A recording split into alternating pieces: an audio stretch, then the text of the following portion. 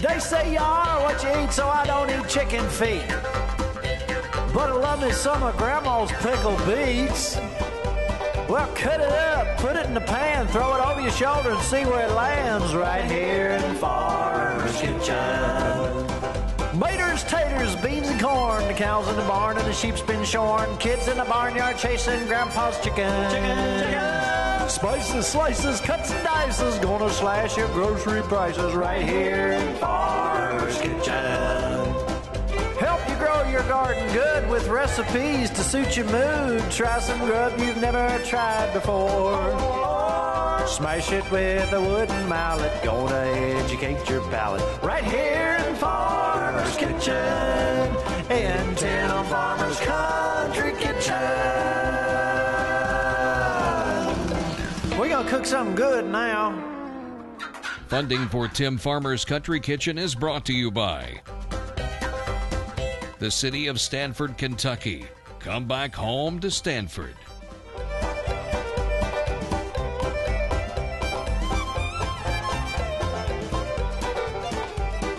L81 Bottling Company.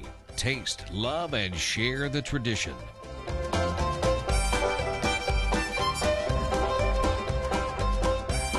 Woods Equipment Company has every tool you need to make working the land as rewarding as hunting it.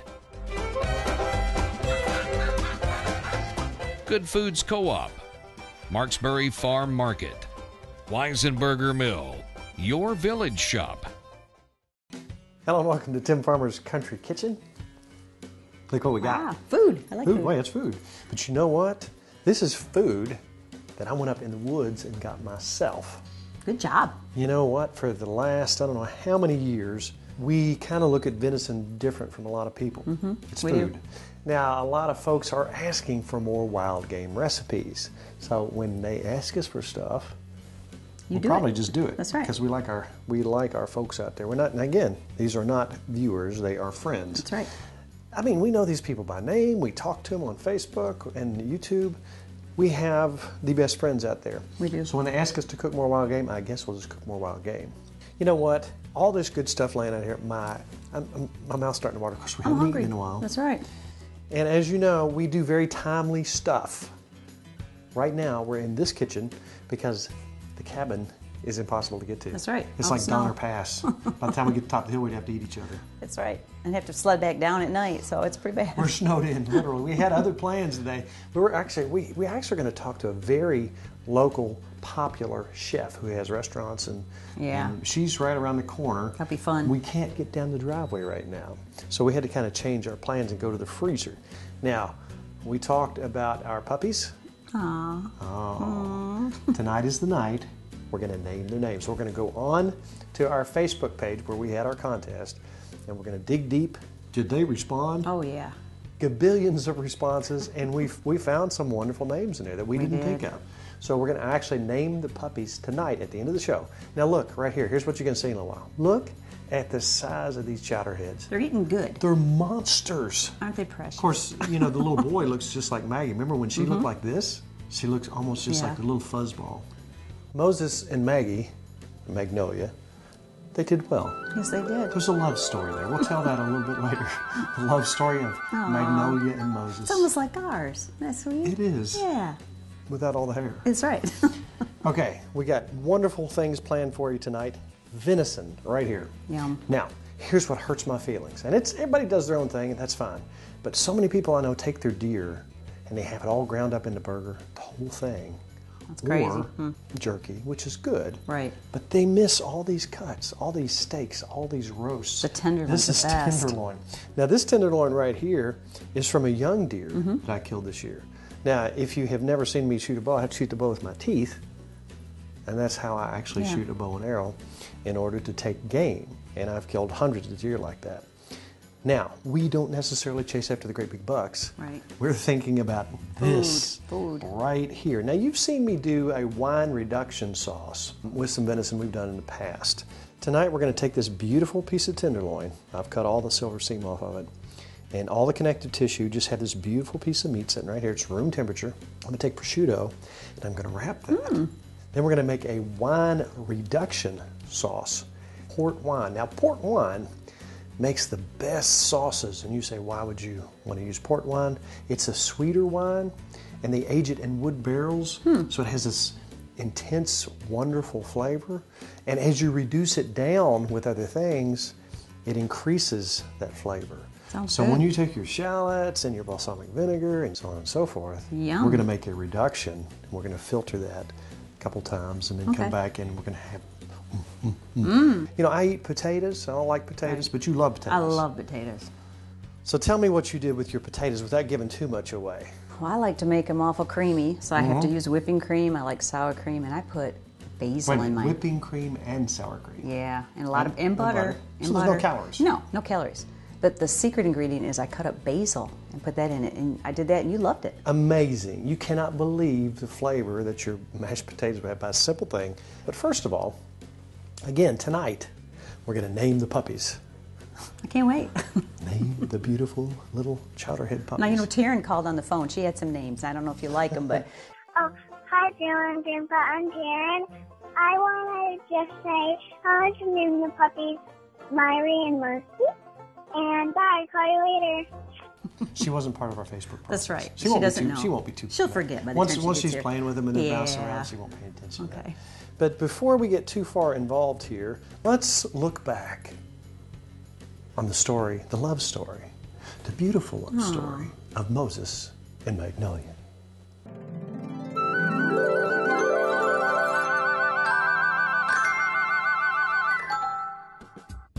It wasn't that long ago, almost 2 years ago. Right. We brought Moses in. Oh, he's so little. Okay, there's a reason we came outside. We told you the stork was coming. Well, the stork is coming. We're looking for Moses. Moses is going to be our guard dog for Mavis, Myrtle, and Milkweed. So, here we go right now. Moses has made his entrance. We've been waiting all day for Moses. This is Megan. Megan, tell us first of all where Moses came from. Which farm? Moses is from Fort Harper Farms of Benton, Kentucky, or very far western Kentucky. We say Callaway, but And you raise these dogs just for this purpose? yes, just for the purpose of herding and staying with livestock and protecting livestock. We call them polar bears at my house because they're just so fluffy, and we got 9 of them running around that look like little polar bears. Oh my, look at this Say little hi. man. Hey Moses, how you doing, buddy?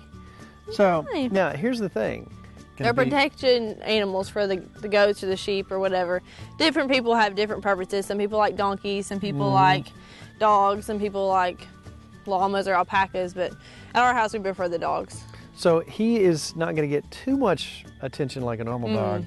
He's going to mainly bond with the sheep. Let's go take him out. Okay. Hey girls, come here girls. Hey girls, how's our girls? Looky here, look at that baby. Look at that baby. See the baby? That's just a baby. That's just a baby. And this is how it starts. You know, they got to get used to him. It's going to take some bonding and some time.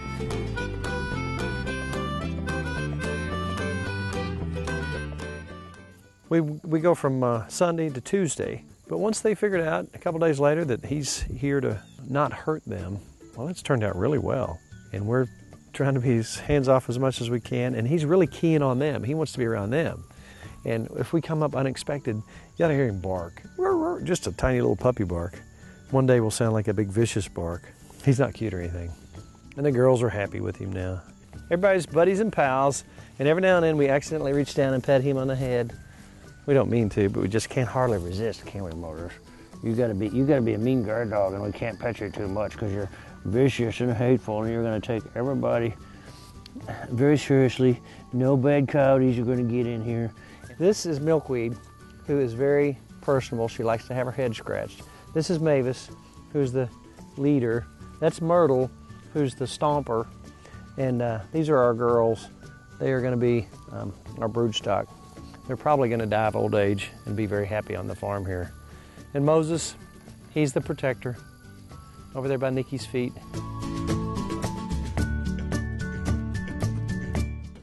And then see how Maggie came into his life.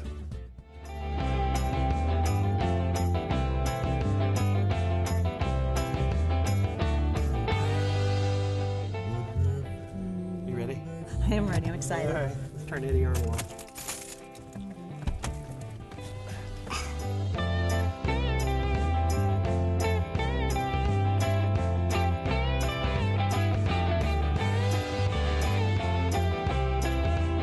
Here we go, live as it happens. We're about to meet our little baby Maggie. Watch what she want now. Magnolia. Is that the mama? Boy, our dog Moses.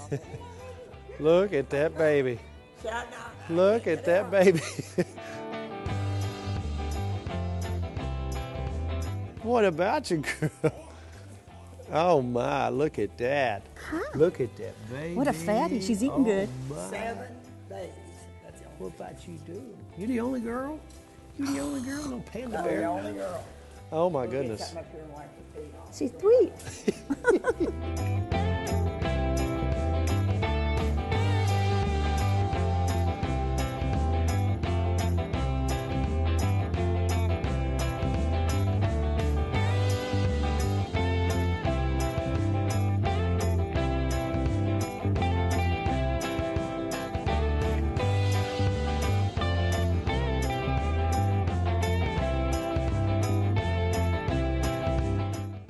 All right, here we are. This is not set up. This is real time. Moses is about to meet Magnolia here. Who's that? Who's that? Okay, let's go over this way. Let's go up here on the hill in the sunshine. Who's that? Here we go. Who's that? Who's Nice. that? Set her down. Set her down. See the baby? Look at the baby. Look at the baby. Yeah, that's a baby. Look at the baby. What about? Hey. It's like, what is this? Nice. Just let them be. See what they do. See the baby? See the baby? What's about that baby She's happy. girl? You got a buddy. Aw, is she nice? Well, the good thing is that Magnolia was raised with all kinds of critters, burrows, and look at her stomping like a deer.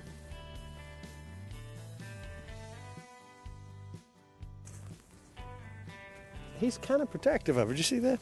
I hope he is. So let's just stand back and see what they do.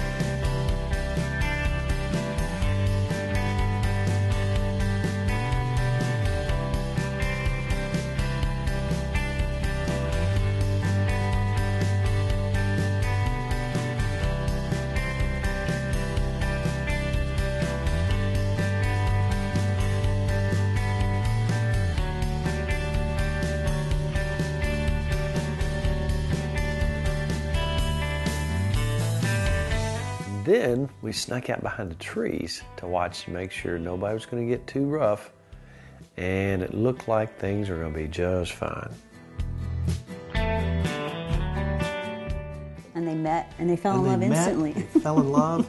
We had a ceremony up on the hill Yes, up we there did. under the stars, Aw. and they absolutely fell in love and were blessed with these little puppies. They are the most loving, sweet are. animals in the world. All right, we have some prosciutto here. Now, as you can see, there's no fat on this. That looks good. Now, I'm going to take equal parts pepper, salt, garlic. Let's just go ahead and wrap this.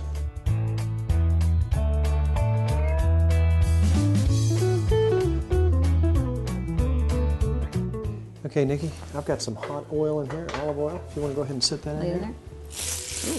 Ooh, I love the Yum. sound. We're going to take a little bit of garlic for flavor, spread that around in there. Just a little sprig of rosemary here.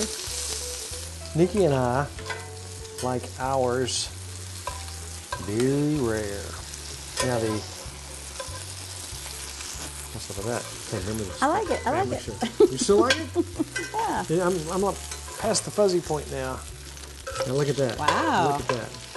The great thing about cooking once you start you're going to start to find out more and more things about, ooh, if I had this, it would taste good. Yum. Then you find this spice and this herb and that herb. Look at that. That looks good.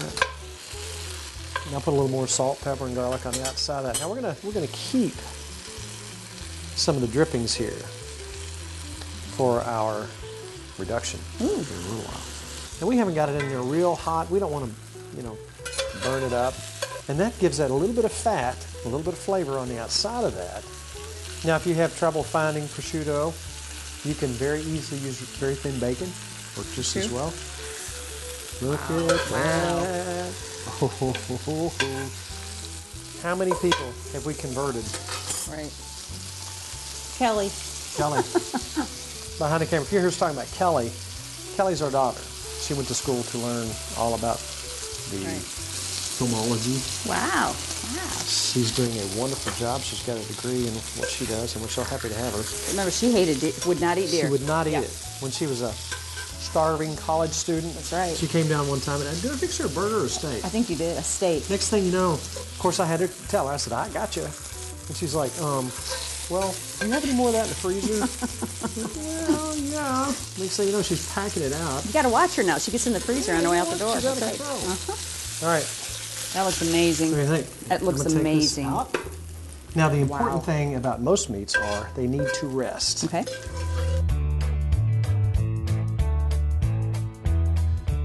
All right, we put our drippings in there. We're going to take a cup and a half of chicken stock. Anytime you cook chicken, save your stock. Now, if you're looking for port wine, a lot of times different stores will have their wine labeled differently, and they may have it under cooking wine. But understand that you want to buy a bottle that you would actually drink. So the one will have a great complex taste. It's sweet. So what we're going to do is we're going to take 2 cups of this.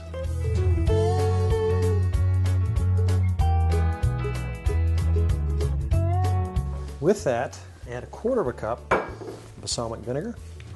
I'm going to take 1 teaspoon of salt, 3/4 teaspoon of black pepper. I'm going to take 1 teaspoon of dried thyme and 1/2 teaspoon of ground allspice, right? And a dash of cinnamon. You know the Greeks and the French use cinnamon. My grandfather uses everything. I'm going to go ahead and put that in here.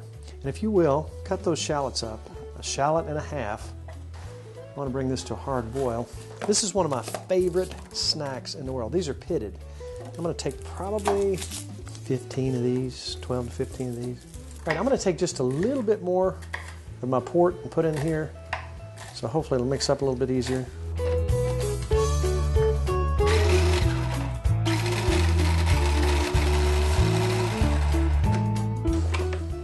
All right, let's go ahead and scoop this out. Now, this is not the only time that's going to go through that processor. All right, go ahead and drop your shallots in there, if you will. All these? Not all of them. A little bit more. That'll do it. All right, now what we're going to do... Doesn't it smell good? Wow. Oh, my. It's good. The red wine sauce that Raoul Dupree taught me. Here's a picture of old Raoul, one of the most intriguing human beings. I can't imagine the world without Raoul. And I tried to talk him into doing a cookbook. He says, all the French have a cookbook. He said, I got it right here. And he'd point to, right here. I said, yeah, but nobody else does, Raoul. Couldn't talk him into doing it. I wish I had sat down with him for days, hours, weeks. And he was wonderful with his sauces. And, it's not that complicated. If you just kind of pay attention to what you're doing, you're reducing this down. Smells good. Should I taste it? Not No? yet. Okay. It's illegal. Uh-oh. Most countries, they'll take you off and put you on an island. Really? What island? Really warm Wait a island. minute. I'll Hey, do don't that. get- Send me to an island. I like that. Thoughts? Yeah, I like that. All right, what we're going to do is reduce this down by about half. I mean, we poured a bunch of stuff in there. We're not going to end up with that much because what's going to happen here is we're going to take this after it reduces down and we're going to pour it in here and let it cool down just a hair. Then we're going to put it back. It might take 2 scoops to put it in there. Back in there. And then after that, we're going to run it through cheesecloth. Okay. So we end up with just the sauce itself. All these wonderful flavors that are going to come together. Okay, now we're going to pour our sauce back in. Now remember we talked about reduction? Start off with 1.5 cups of broth, Right. 2 cups of wine, all those other ingredients and look where we are. That's a reduction. That looks good. Tell us what you're doing with your wonderful Potatoes? smashed My potatoes. easy potatoes. Smashed potatoes. And all I've done is I like red skins, you know that, because I like the skins on. And I've just boiled these. And I'm going to take a whole stick of butter. Is that bad? That's that kind of butter that... It doesn't matter. It doesn't matter, butter. Right. That's what makes these so good. And I'm going to smash that in first. I don't want to do it with a mixer because I want it a little bit chunky. Now I like to put sour cream in there. So I have about 5 potatoes there. So let's do a couple big scoops of sour cream. How's that sound? See, and I kind of go by how it looks every time. All right, and just a little bit. Let's put just a little bit of whipping cream in here, just to give it a little more goo. Calorie-free potatoes. And now here's what I like to add. This basil, we grow it on our porch in the summer, and it's in the atrium. So I thought, let's throw some basil in there and give it some flavor. Would you look at that piece of venison over here, Nikki? That looks good. Look at that. I cannot wait to eat that. Now, would you rather have that or a burger? That right now. That. Now, sometimes you got to have a burger. That's right. You know, every now and then we harken back to things we've done before. If you've got venison burger and a lot of it and want to do something with it a little different, my dad's world-famous cheeseburgers. Take a look at that. That's a good time to talk about. Go into timfarmerscountrykitchen.com. Check out recipes you might not have seen before. Now I'm just throwing some basil in here. You see that? This is my smashed potatoes. What did you use, 8 or 10 leaves? Probably, yeah. And it's what you like. Sometimes I only use a couple. You cannot believe the flavor. I love it. That adds. It is, I can't even explain it. You're just going to have to try. Yum. I'm ready. Let's reduce a little bit more.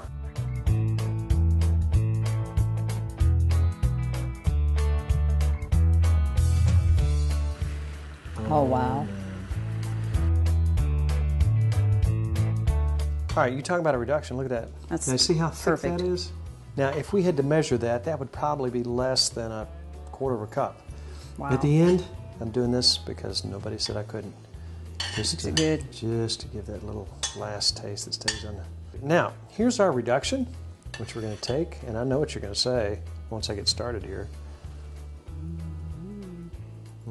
What else are you going to say? You want some on your potatoes, don't you? I do, a little bit. I know you did. A little bit on the potatoes would be good. Even though potatoes almost don't need anything, but they would be delicious. Not as too pretty to eat.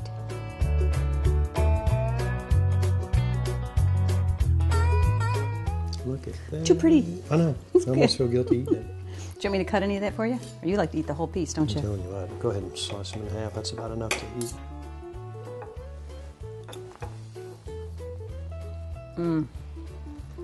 That's amazing. And those potatoes?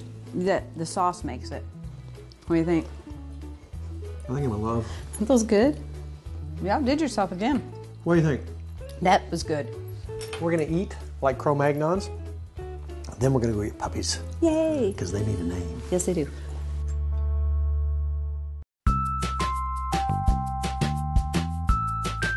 We've come to that time.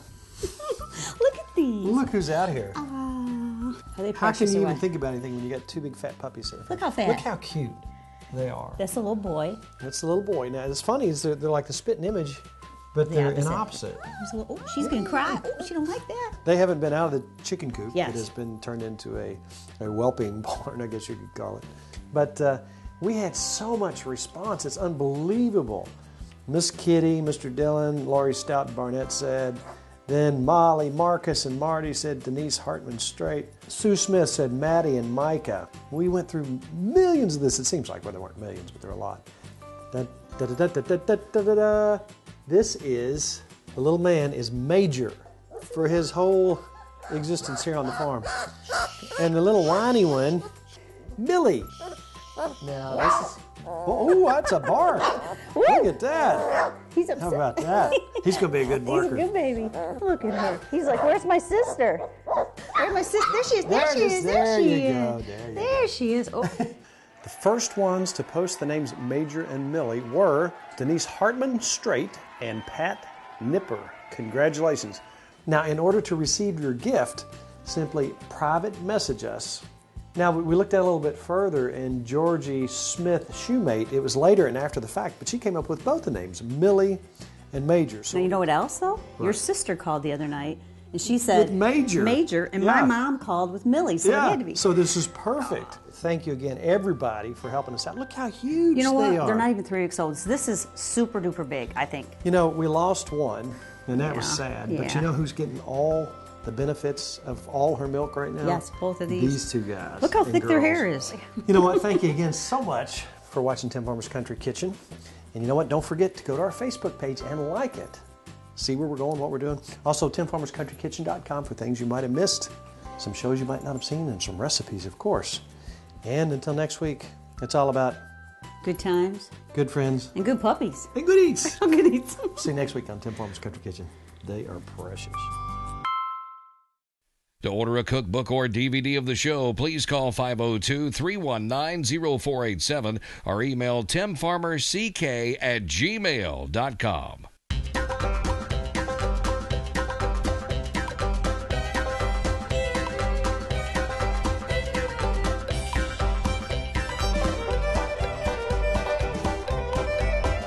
Special thanks to Furniture World Superstore, Housewarmings, Lodge Cast Iron, Tater Knob Pottery and Farm.